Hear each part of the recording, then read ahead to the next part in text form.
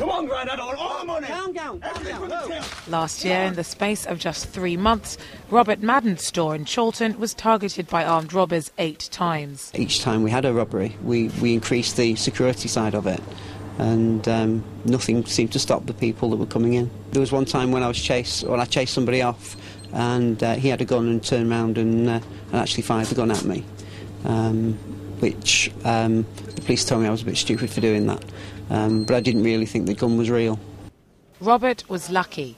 Trying to face down armed attackers can sometimes go fatally wrong. Turning to brain rather than brawn, it's now been almost a year since Robert installed a security system that uses sophisticated forensic science. Since then, the attacks have stopped.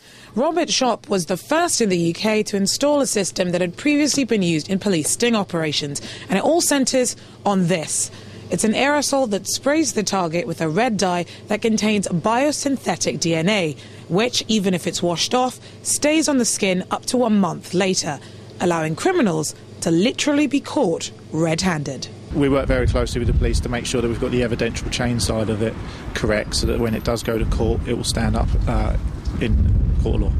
But if he does wash the red dye off, underneath that is a UV and a DNA chemical that's sunk into his skin, and it will be linked back to the scene of crime so that the police will have evidence to take that criminal to court.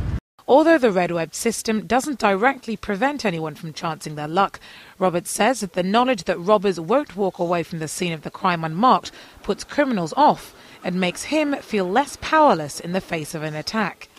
He even feels less inclined to give in to the temptation to fight back. I don't know whether I'd still chase them off, but the fact that the system itself could detect people, as and when they're caught, gives you that little bit more peace of mind, really.